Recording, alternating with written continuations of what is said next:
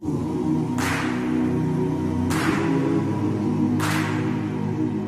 we're here at St. Anthony's down in San Francisco, just giving back to people. You know, it's Christmas and some people don't get the opportunity to see their families or go back to their homes. So we're out here trying to give them some hot chocolate and marshmallows and make them smile, hopefully make their day. You know, an activity like this is so critical for our players because they get a chance to, you know, you can hear about the homeless and those that don't have what you have, and you can read about it and you can see it on TV, but when you experience it with your own eyes and you get a chance to physically interact with them and feed them and really provide something that you take for granted every single day is a powerful thing. So I think for our players to experience this is a huge part of, you know, their growth as a person, to realize that they've been extremely blessed to have what they have, and hopefully they'll walk away from this as a changed person.